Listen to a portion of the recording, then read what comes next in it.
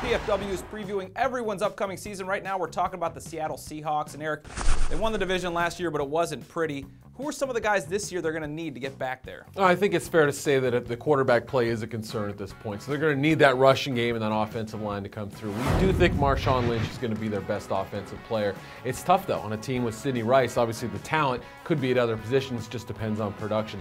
Earl Thomas, big hitting safety, a rangy guy, could make a lot of plays. I expect him to take a big step in year 2. And we talked about that offensive line. I mean, Russell Okung, he's got to take that next step. We saw flashes of greatness, but I'm not sure he's quite on that level just yet. Had some injury concerns there. He was such a high pick, they're going to need him to produce. So like we said, 7-9, won the West almost by default last year. So now coming back this year, can they do it again? Well, there's no team, I think, that helped themselves more in the offseason with their acquisitions. I'm just not sure about that quarterback position. So they may still get that same 7-9 record like we're predicting.